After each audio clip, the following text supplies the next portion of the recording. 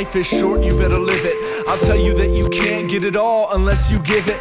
Lying there dreaming, staring up at the ceiling. You haven't been freed until you felt the feeling. The feeling is obtainable, acquired with much ease.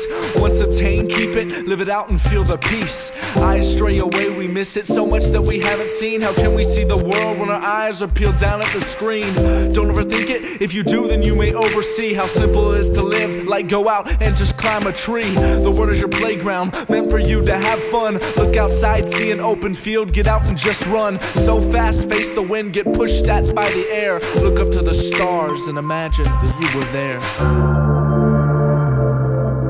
You can never ever tell what's going to happen at this award show. That's and the thing is, nothing ever leaks as to what is going to take place. And also, once again, you're seeing movies, like movies are being awarded that you actually saw.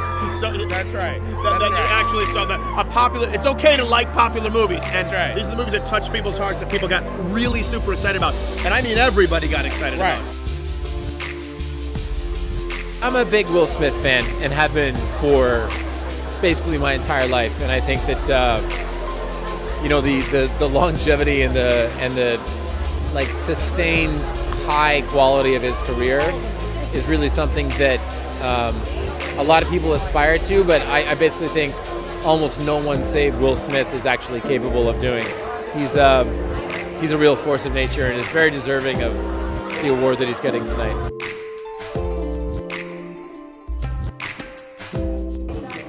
What we just did. Yeah, getting on stage. Exciting.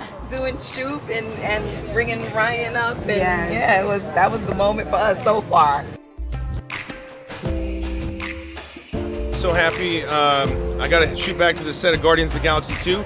And we're gonna have an awesome thing where someone can come visit me on the set of Guardians of the Galaxy 2. Go to omaze.com/Chris. And you'll have a chance to come hang out with me on the set of Guardians of the Galaxy 2. But I feel so happy and blessed to be here, and I'm very thankful to MTV and everybody who made this happen. It's a dream come true.